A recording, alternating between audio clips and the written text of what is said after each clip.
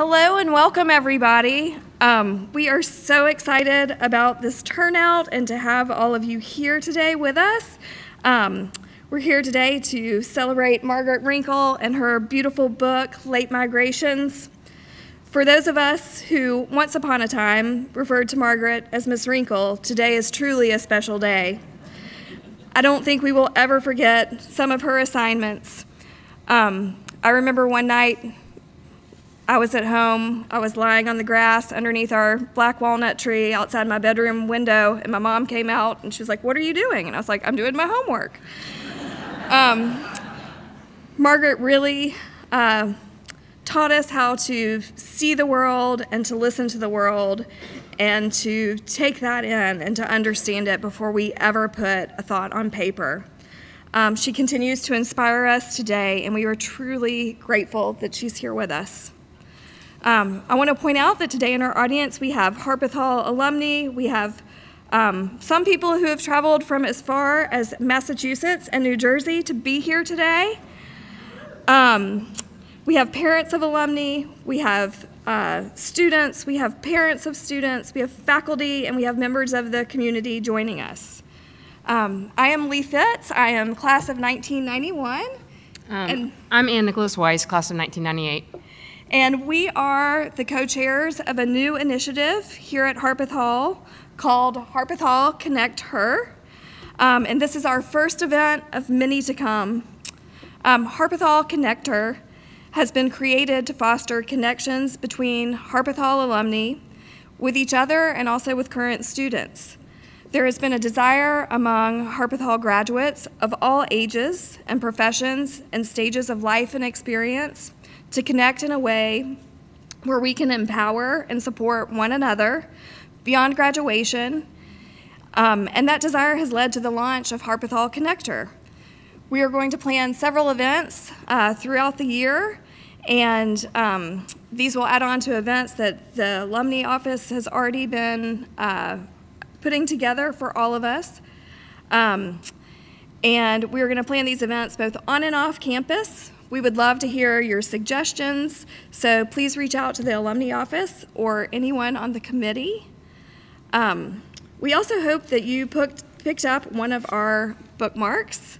This handy-dandy little thing is called a QR code.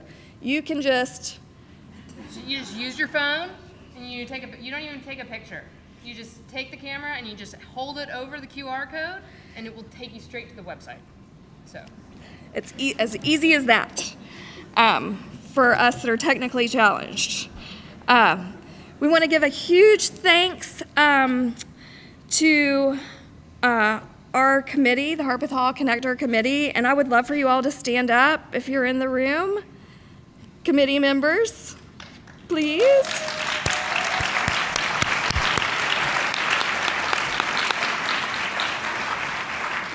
I would like to thank them for all of their help with this event and the events to come.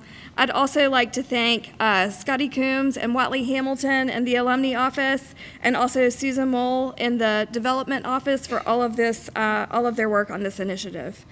So thanks again to everyone for being here. We're going to hand it over now to Jess Hill, who is our wonderful head of school here at Harpeth Hall. So thank you.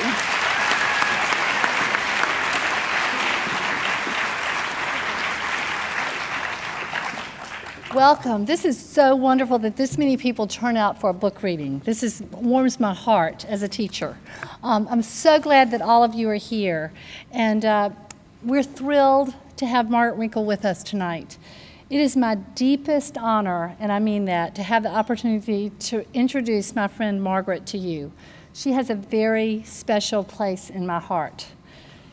It occurs to me tonight that we all like to be close to greatness in some large or small way.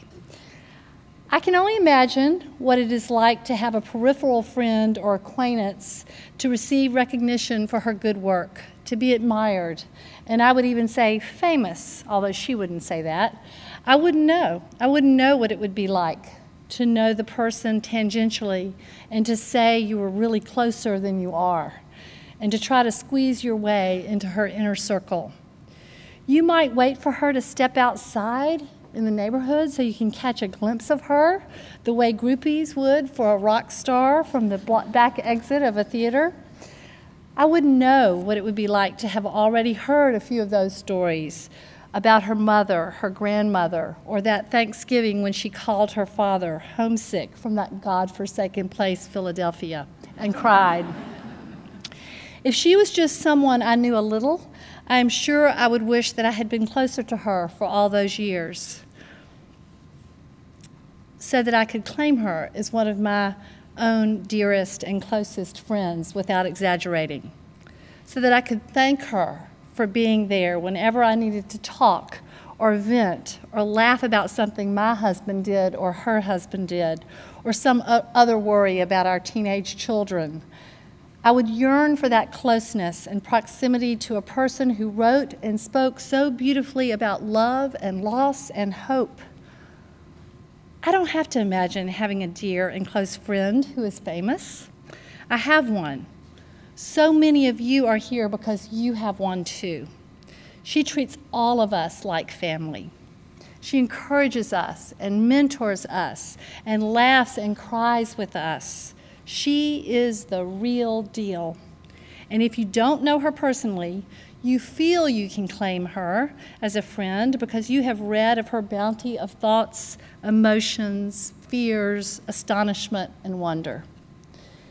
When I started teaching at Harpeth Hall near the end of the Jurassic Age, Margaret was the brilliant young English teacher at the other end of the building.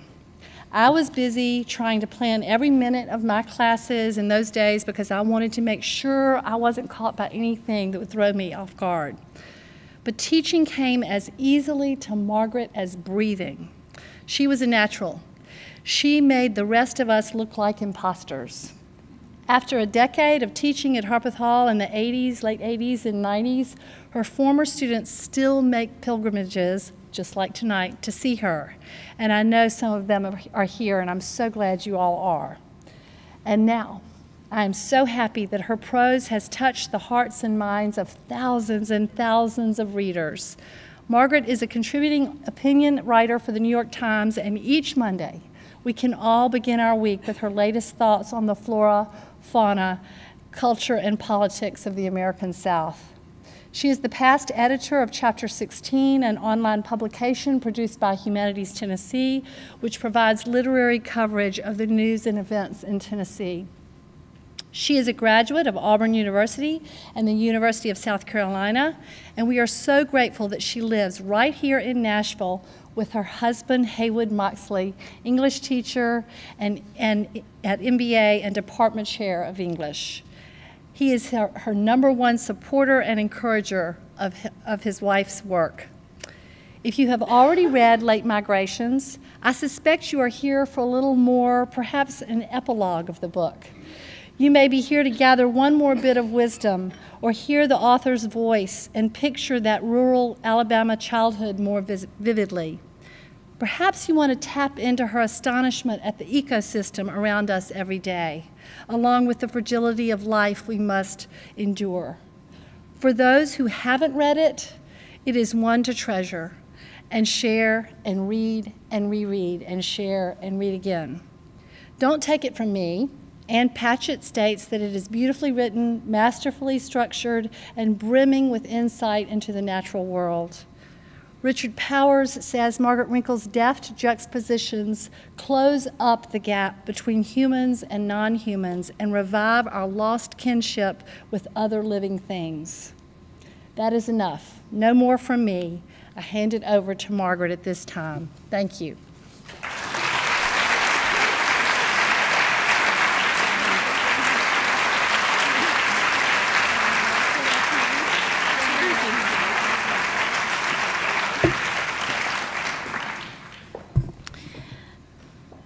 I'm really glad to be here. I'm really glad to be home. I've been traveling since Late Migrations came out on July 9th, and let's just say the audiences I had other places are not like this one. I am very grateful to see so many former students and parents of former students and former colleagues. I haven't been at Harpeth Hall since 1997 as a teacher, but I do feel that I've come home. Thank you. When a writer is on book tour, there are, you start to see patterns in the questions that people ask in the Q&A section. And so I thought I would just structure this talk a little bit around what people in other places have wanted to know. Some of what they wanted to know are maybe one-of-a-kind questions. One woman asked me whether I would prefer to be shot by a shotgun or have natural childbirth. Another fella in the audience asked me how Donald Trump got elected President of the United States. And so but aside from the strange, unexpected questions, the question that comes up most often, over and over and over again, and sometimes more delicately than others, it basically boils down to, you're 57 years old, what took you so long to write a book? And so I thought I would tell the story of how late migrations came to be a little bit, and answer the question, how does somebody get to be 57 and finally become a debut author? The answer to that question is really by accident. I wasn't thinking that I was writing a book. I didn't plan to write a book. Writing a book was not some lofty goal that I had held before me for decades. I always thought of myself as a writer. I can't remember a time when I didn't think of myself as a writer. Even as a very young, I'm gonna try to do this. I haven't practiced this because I was having technical difficulties. I'm gonna try to see if this works. I always thought I was gonna be a nature writer when I was a child. I like to make friends with my backyard neighbors. When I was in college, I was a volunteer for the Wildlife Rescue Service. I bottle-fed squirrels, and then when they got old enough to be released into the wild, there was a protocol for doing that. Some of them were more charming than others. But I loved them all, and I loved them. I loved helping them, but I also loved observing them. So I spent a lot of my youth and my childhood outdoors, and I wrote about what I saw. I wrote about my garden. That's all the tomatoes off one day's haul, my first vegetable garden. And I was still writing even after this happened.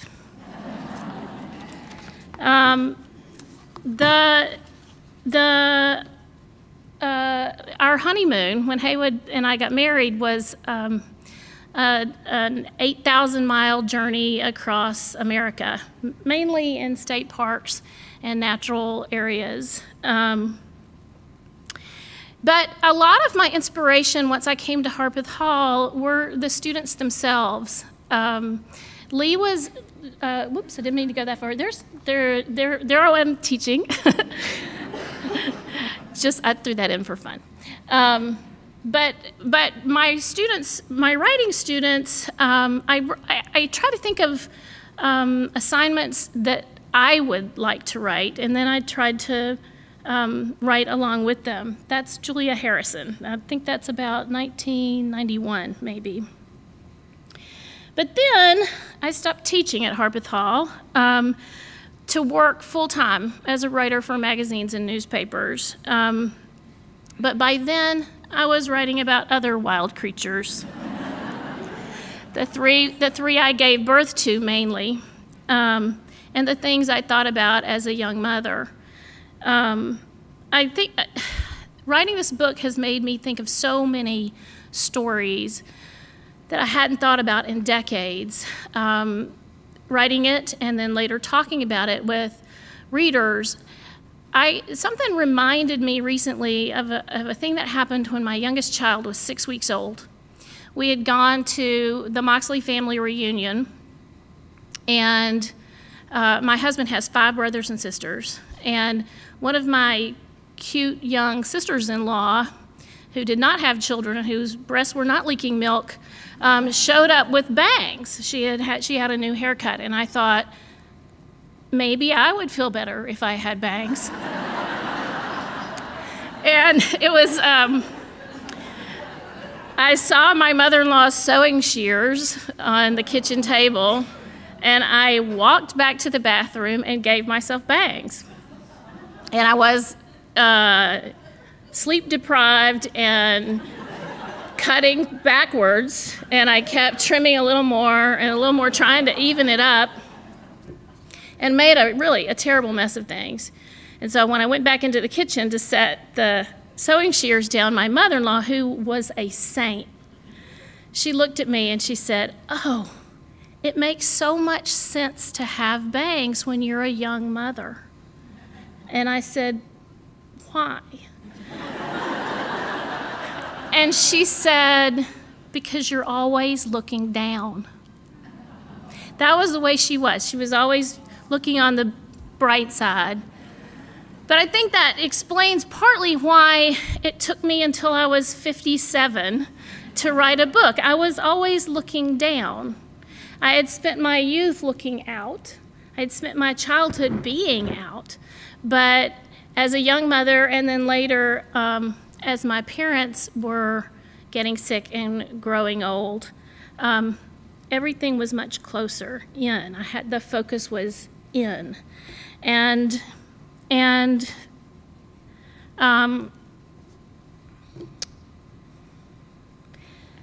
my youngest child was 2 years old when my father was diagnosed with stage 4 esophageal cancer.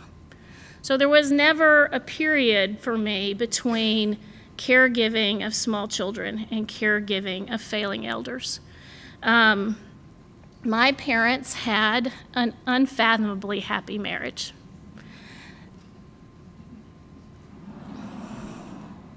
That was taken at the Christmas before my father died in February. So when he died, my mother was lost, and she needed a lot of help emotionally at first, but as the years passed, she needed a lot of practical help. And ultimately, it was more help, really, than I could give from Nashville when she was in Birmingham.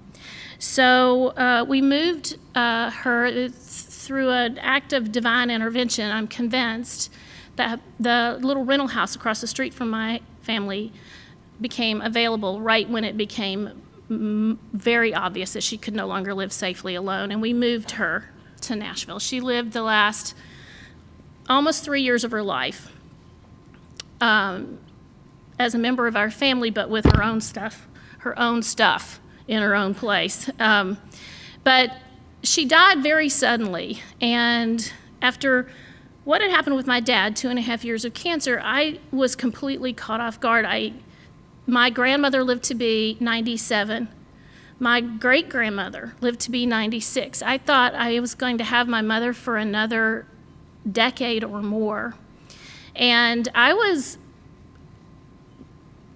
really hardly functioning. The grief was so, and shock was so unbearable. And almost immediately after she died, my husband's parents moved to Nashville. My father-in-law needed a heart valve replacement. He was my mother-in-law's caregiver. She had very advanced Parkinson's disease. And so we went straight from grief into very, very intense caregiving again. And it wasn't long before my beloved mother-in-law was in hospice care.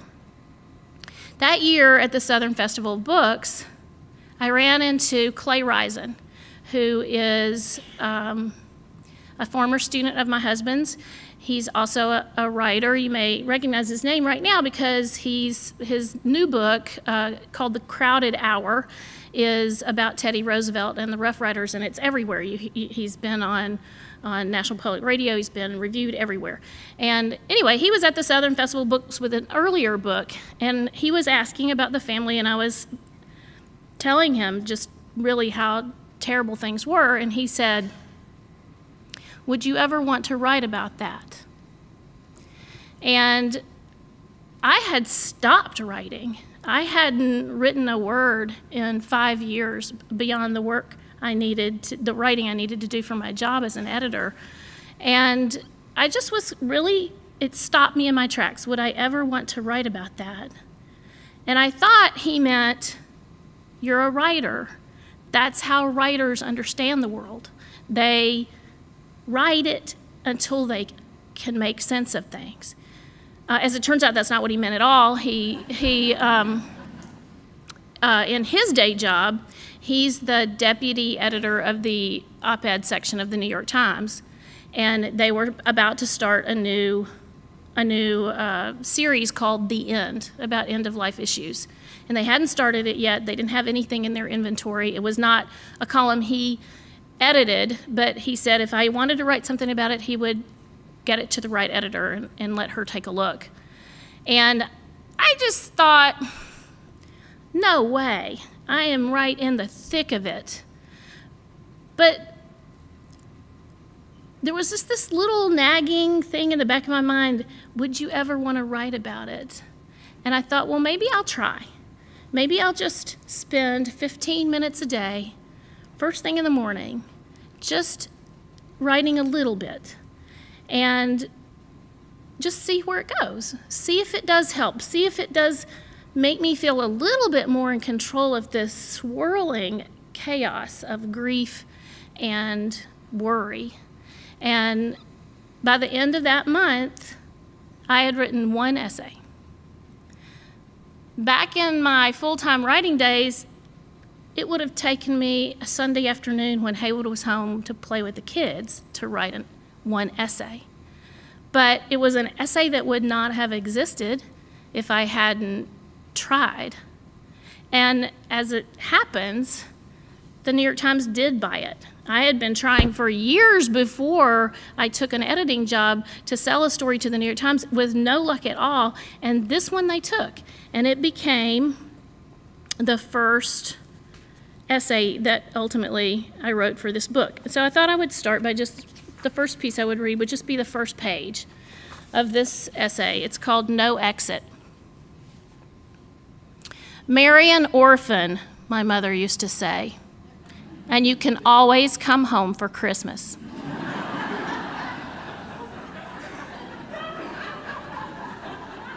She did say that. What she should have said, marry an orphan, or you'll have 4 parents to nurse through every torment life doles out on the long, long path to the grave. But I married the opposite of an orphan, the son and grandson of people who live deep into old age despite diseases that commonly fell others: cancer, sepsis, heart failure, emphysema, you name it. My husband's elders get sick, and then they get sicker, but for years they persevere. My own father died of cancer 5 days shy of his 75th birthday. Mom dropped dead of a hemorrhagic stroke at 80. When I checked on her the night before her death, she was eating a cookie and watching a rerun of Jag. I almost pointed out that eating in bed is a choking hazard, but for once I let it go. She was in good health, but she needed my help in countless annoying ways, annoying to her and annoying to me, and she was heartily sick of being told what to do. I take some comfort now in knowing I skipped that one last chance to boss her around. There's an art to helping people without making them feel bad about needing help.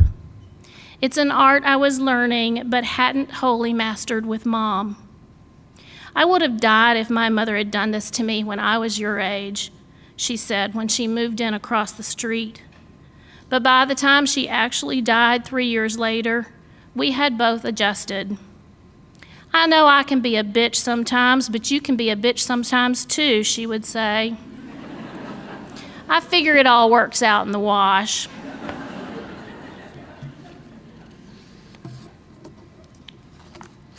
Oh, I skipped the picture. That's my in-laws. I meant to show you that when I was talking about them.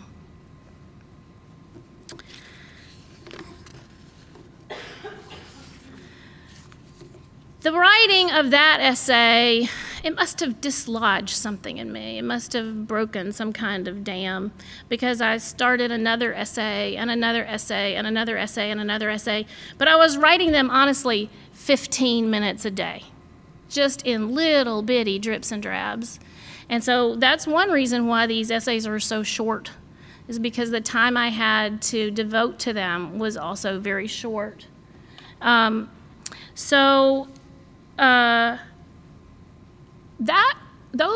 writing, the writing of the family essays, that went on for about a year, or actually a little less than a year. And then the primary season leading to the 2016 presidential campaign got into full swing and depressed me.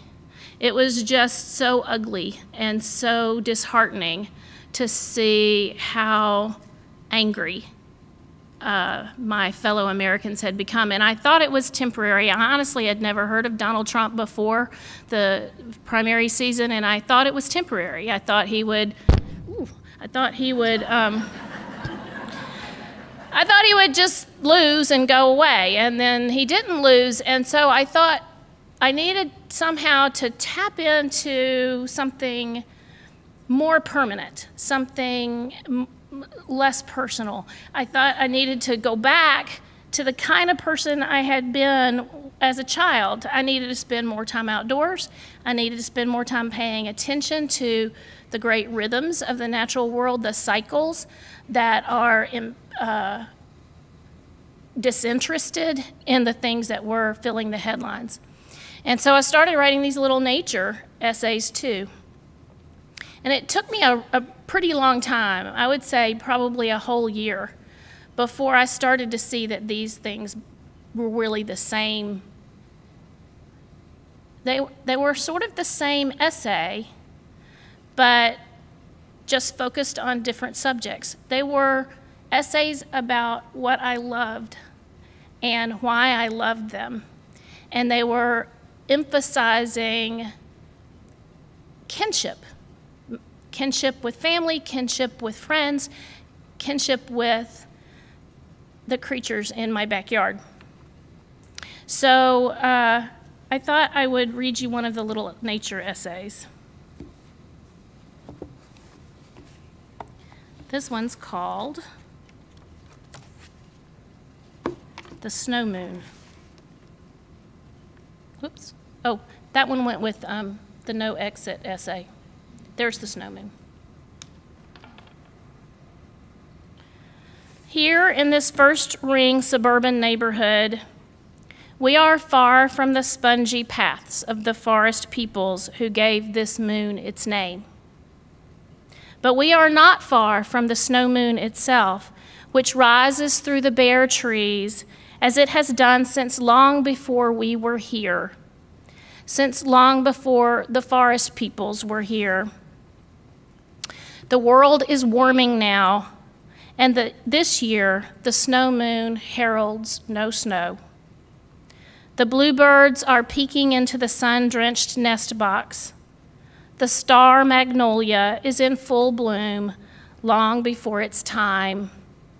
But still the snow moon rises between the black branches in our postage stamp yards, as lovely as it has ever been.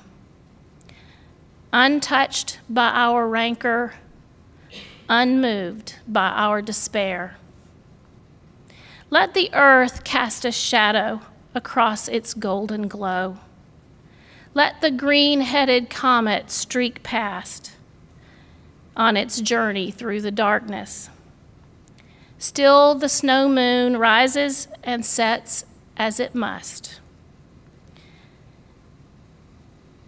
It has never burned, and it will never darken.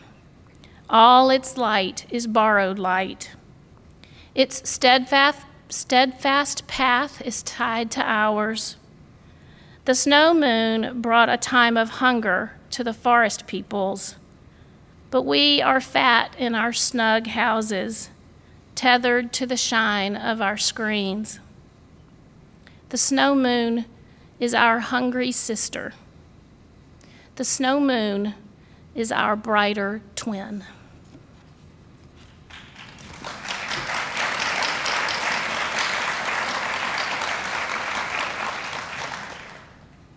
So once I realized that the family essays and the nature essays could exist side by side, I started also seeing that the family essays began so often in the natural world.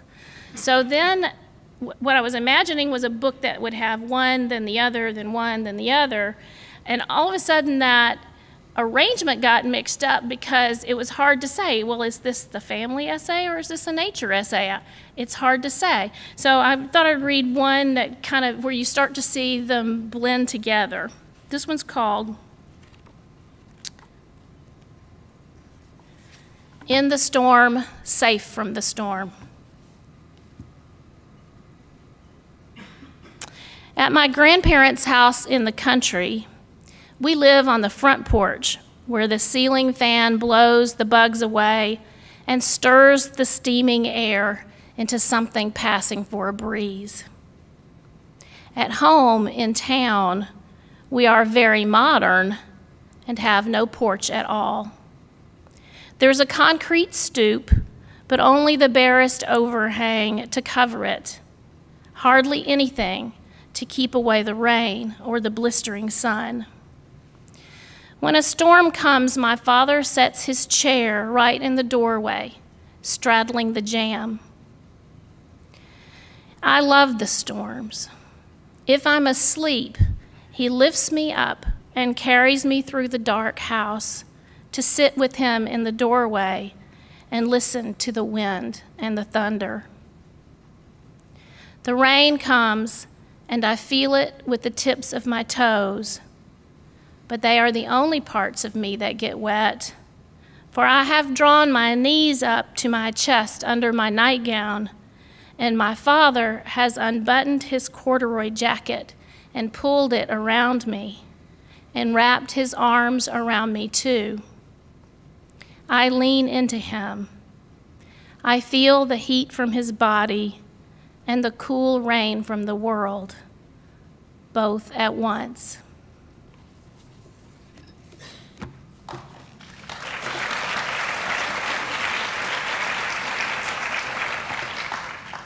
By this time, a year and a half or so into these weird little essays I was writing that were very short, some of them only about a paragraph long, I met Mary Laura Philpott, who I actually met her a few times, but one day I got this email from her out of the clear blue sky. She had written some essays, and she was thinking that she might put them together in a book, and would I mind taking a look?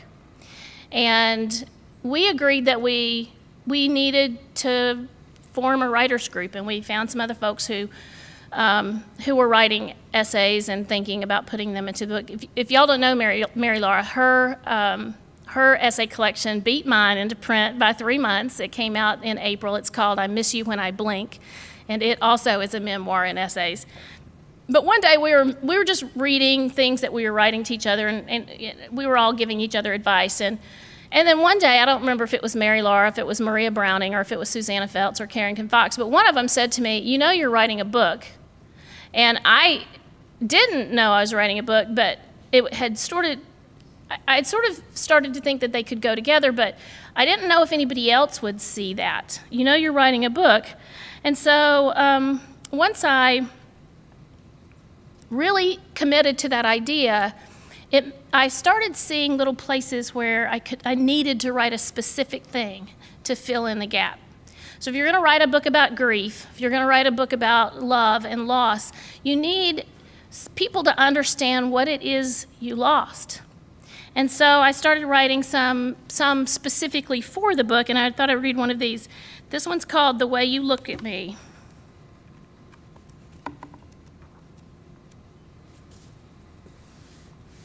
You might need to know that my parents didn't get married until my mother was 29 and my father was 33.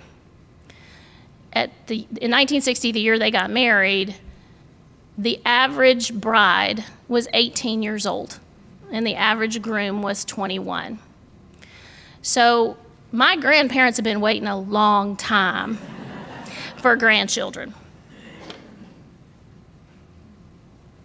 The way you looked at me. Here are all my kin, my mother and my father, my grandmother and my grandfather, my great-grandmother in the placid wholeness of her white halo, arrayed around me.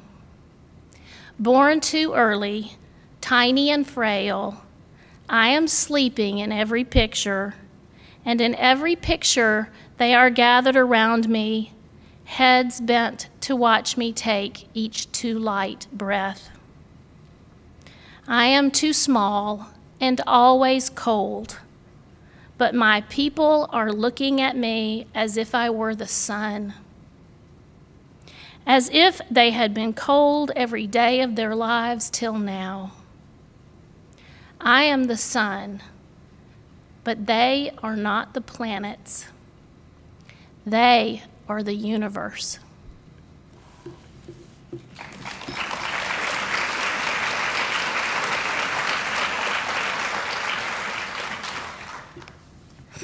When I submitted this book for possible publication to Milkweed, the publisher who ultimately bought the book, I had in mind a different structure for it.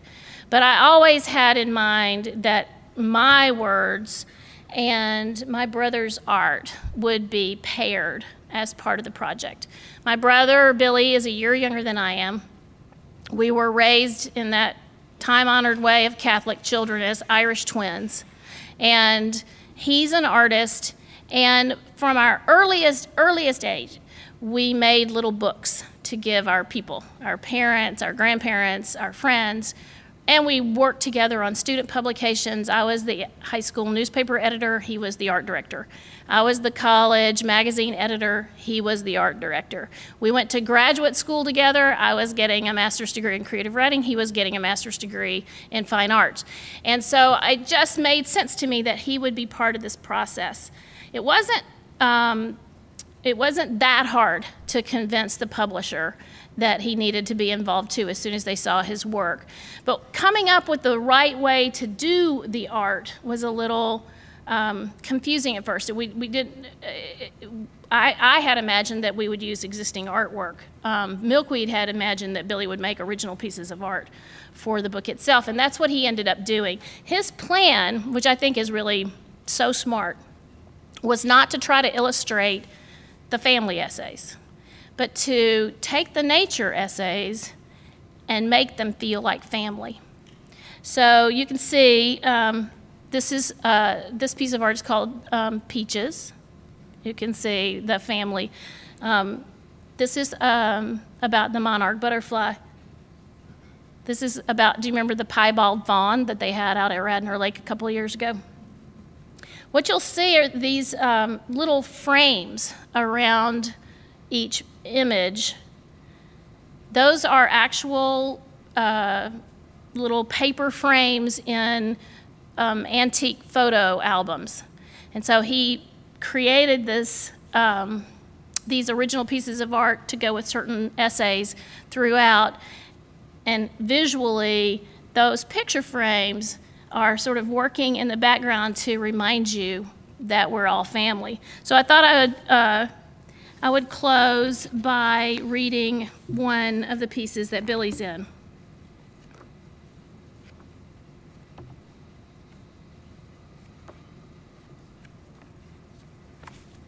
Creek Walk. The rocks are gray slate, massive slabs cantilevered over the water, as though the outstretched feathers of a great prehistoric bird had been caught in stone. My brother and I are barefoot. The pads of our feet are thick, toughened by concrete and asphalt and gravel roads. And anyway, shoes would be useless on this slick rock, worse than useless. We have not discussed a plan, and so we are making our way to the creek with no real intention. We have nowhere to be and nothing to do for hours on end, for days and days on end. It is summer, and autumn is inconceivable to us. School will be reinvented every year, an astonishment every year. Where were the nuns all hiding while we were walking barefoot on the hot concrete? We're not thinking of school or of the nuns. We are thinking of nothing. Or perhaps we are wondering if we will see another rattlesnake. Seeing any snake would be a cause for remark, but we have only once seen a rattlesnake. Mainly, we will turn over rocks on the bank of the creek, looking for worms and roly-polies. We aren't fishing. No one has ever taken us fishing. We are not the kind of children who would enjoy fishing. But we know we can summon fish by tossing worms into the water. And we like to feel the fish mouthing the freckles on our legs. Sometimes there are salamanders on the bank. Sometimes there are tadpoles in the foamy water at the edges of the backwash. Sometimes there are crawdads under the rocks that jut into the water. Always there are dragonflies, blue and bottle green and scarlet red, hovering over the flashing water.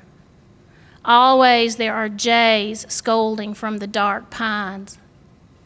We see them and we don't see them. We hear them and we never register their sound.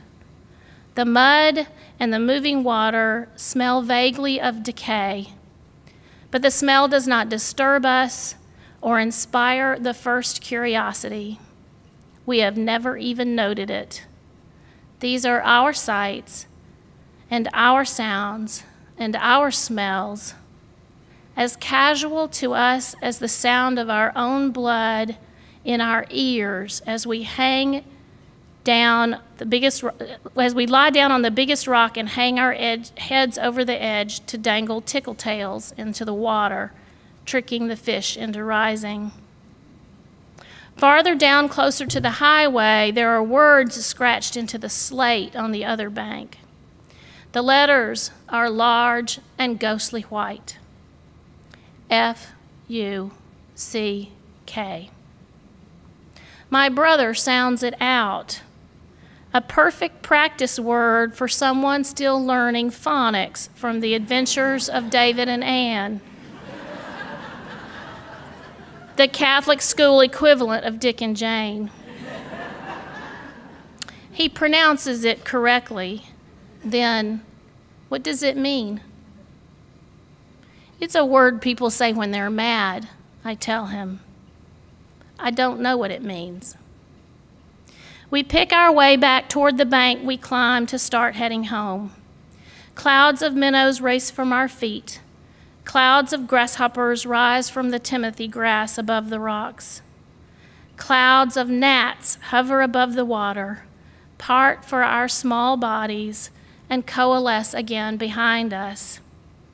We climb out and sit together on the slanted rock to wait for our feet to dry in the hot sun. At home, it is almost time for supper, but we can't tell time.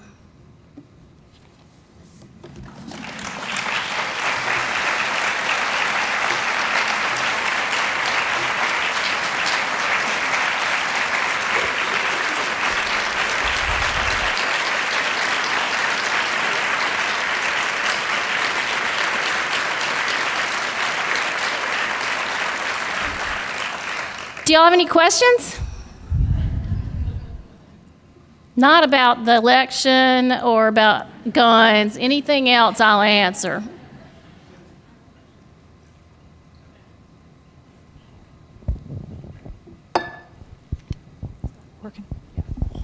Hello. Okay. Kate Sherrard. I had Miss Renkl when I was a sophomore, and it was 1990, and I was in an honors class, and I was terrified. Anyway, my question for you is, I have lots of questions, but the one I want to ask is, when you write these very deep, internal sort of essays of your very deepest musings on things, do you just sit down and think, I'm going to write now, I've got 30 minutes and I'm going to write it, or does it have to kind of come to you and then you have to, do you jot down notes and then go and try to put it together? I want to know about your process on that. When I was really in the thick of writing this, they were almost practically writing themselves, honestly. I mean, I would be driving down the road and an idea would come to me and I would dictate it to Siri while I was driving, and then I would just type it up. And my favorite part of writing is revising, so getting that first thing down is really great when Siri does that for me. But in the beginning, it was hard to find the time. It was too easy to put it aside, even a little bit of time. So one manifestation of grief for me was insomnia, and I was trying to, I finally just surrendered to it, and I just said, I'm going to get up and I'm going to write.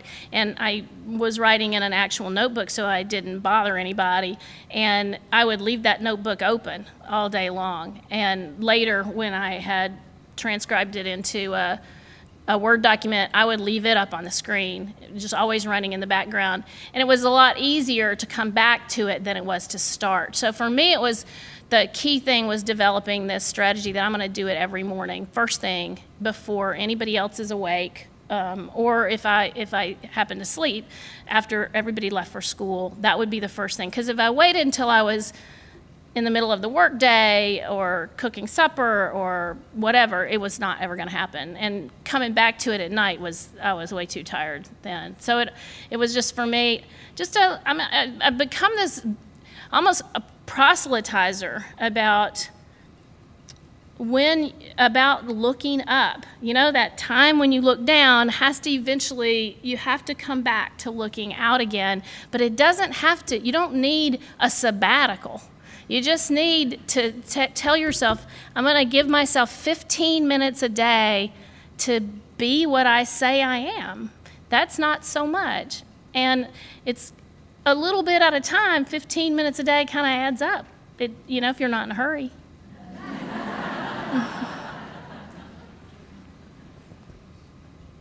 Somebody else have a question? Your book is so beautiful, really, and it's hard to tell where the prose stops and the poetry begins. I think I read that you always wanted to write poetry, or you do write, and so I want to know the history of that. Did you used to write poetry? Do you write poetry? I did poetry exclusively when I was in graduate school. That's what I was studying. And my master's thesis is a collection of poems. When I was teaching at Harpeth Hall, I was writing poetry and sending it out to literary magazines. And I remember when Clay first said to me, would you ever want to write about that? My first thought was that it was time to go back to poetry, because poetry is so short. You know, I thought, I need something like that, something that could be self-contained and I could work on it and come back to it and not get lost in where I had left off. But nothing I was writing wanted to sort itself into lines. It had been so long since I had written poetry that I just finally kind of gave in and said, okay, well, I guess I'm writing really, really, really short essays. So it's nonfiction. They're written in sentences. They're subject, verb, object sentences. But I guess I do kind of think of them as more like poems than like other kinds of prose.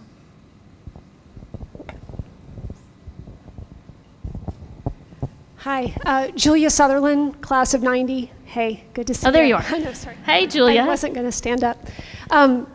So you have a very distinctive voice in your writing, But those of us who have been privileged enough to have you teach us or know us know that you also have a very distinctive speaking voice. And as I was reading your book, I realized that I have the privilege of having your voice in my head while I'm reading the book. I was curious, when you've been traveling and people come to hear you for the first time, has anyone commented on that? Or I sort of think, oh, well, it might be interesting to not know what you sounded like when I was reading the book, but it's wonderful. I don't recall anybody saying anything about that, but it's funny you say that because I read everything I write out loud. I have to hear it. My dog thinks I'm reading to her, which is great, kind of a little bonding, a little writing, but I don't, even the stuff I write for the Times, when I'm not trying to be overtly lyrical, I have to hear it to know whether it's finished or not. And I think that's one of the reasons I've never successfully written fiction, is that my own voice is the voice I hear more than I am able to hear other voices. Can you talk a little bit about writing for the New York Times? Sometimes you're in the paper, we call it the dead tree, the actual New York Times. Other times you're just online. How do they pick, and are you always every Monday online at least? It is, unless I've taken a couple weeks off this summer because of book and family stuff, but it's online every Monday. And sometimes it's also in print on Monday, sometimes it's in print on Tuesday. This is a pretty big group for me to say this is under the cone of silence, but here's the truth. Y'all don't tell anybody I told you this, but for it to be in print, it needs to be in 800 to 900 word range, and my natural length is 11 to 1,200 words. So because of the way the system works, when the editors have to edit it for the online system and then edit it again for the print system, my editor doesn't want to do that. And I don't want to write 800 words. So mostly I shoot for writing what I want to write, and he shoots for getting it online only. If it picks up some traction in the traffic, or if there's the arrangement of other pieces for that day are a little too heavy on one subject and we can guess what that is, they might pull mine out and stick it in the next day's paper. But the Times itself, as far as I can see, doesn't make a huge distinction. Some online publications, some publications make like a pay difference if it's for the website, or they call it the blog rather than the actual publication, but there's no such distinction. About 75% of the people who have a subscription to the New York Times have an online-only subscription. So even if you have a print, there's a ton of copy that is only online. And even if you get the print edition, you probably ought to be reading online anyway, or you're going to be missing a lot of stuff.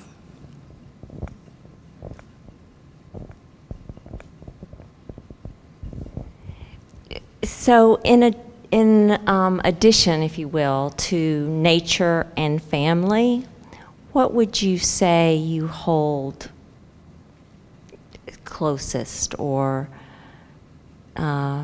feeds you or inspires you?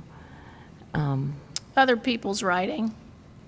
I don't think you can, I can't imagine being a writer without also being a reader. I think I can't sleep if I don't have time with a good book right before I close my eyes. It's centering to me. Mm-hmm. And there's so much great writing out there, and so many different kinds of great writing that, you know, I guess if I've never had what I would consider a writer's block, but if I had one, I think all I would need to do is read something really beautiful, because I think it's a natural human trait when you see kids want to copy what they see, and I think that that's what writers do too. They go, oh, so you can write a book about a hawk and a dead father. You know, you can sort of see how these things actually work together. when you see somebody else do it. Hello. Hi. I'm Maggie Sullivan, Harpeth Hall class of 2020. Hi, Maggie. And I was lucky enough to have you. You don't bother craning your necks, people. And I was lucky enough to have you in my English class last year. You were a joy. Thank you for that. So my question is, I am lucky to have been raised by a father who is a teacher, and he became a teacher when I was in 3rd grade. And whenever I see him teach, there are a lot of echoes of how I saw him when I was younger, because he teaches little kids. Yeah. And I was wondering, since you experienced teaching first and then later motherhood, if, you know, there were echoes of that teaching experience in motherhood and in writing. I think that becoming a mother, I continued to teach until my first child was 5 and a half. So, but I do think it changed. Being a mother changed how I thought about my students. For a long time, especially when I first started teaching at Harpeth Hall, I was 25 years old. And I had 18-year-olds in my senior class. And I had acne. And the only difference between them and me, as far as the lunch ladies were concerned, was that I didn't have on a kilt. So for the first few years that I was teaching, and you know, my younger sister is 6.5 years younger than I am. It felt like I was teaching my peers or people who were very close to being my peers. But once Sam was born, all of a sudden everybody became my child. I mean, I felt like it was just a shift in the way I thought about the students, and the way I loved them, I think, was much more maternal.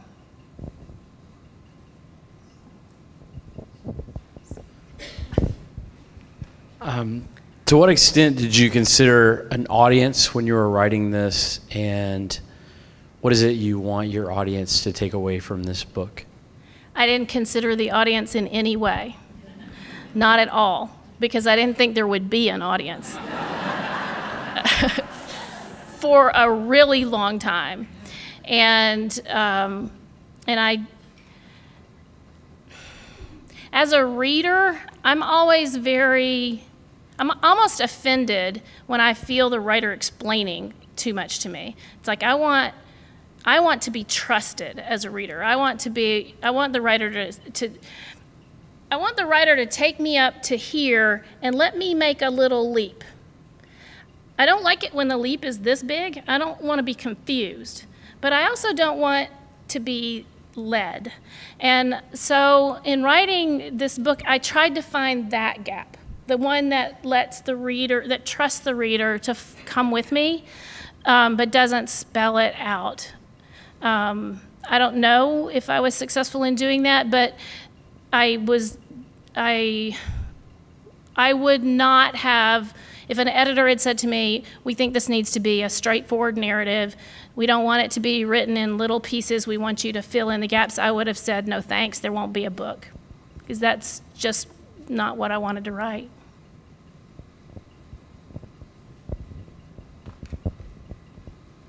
Is that all? One more?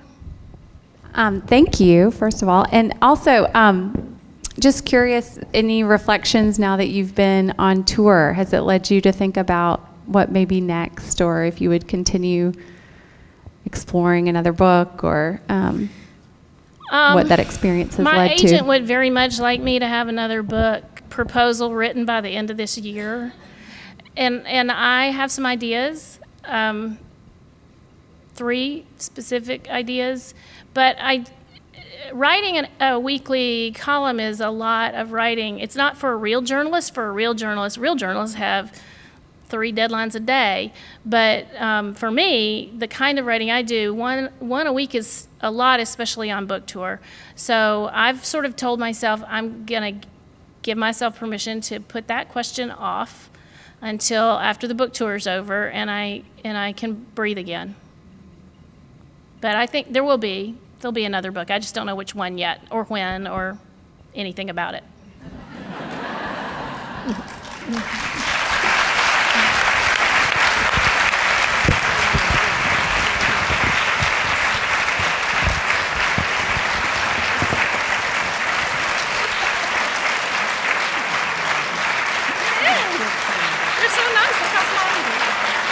Thank you all.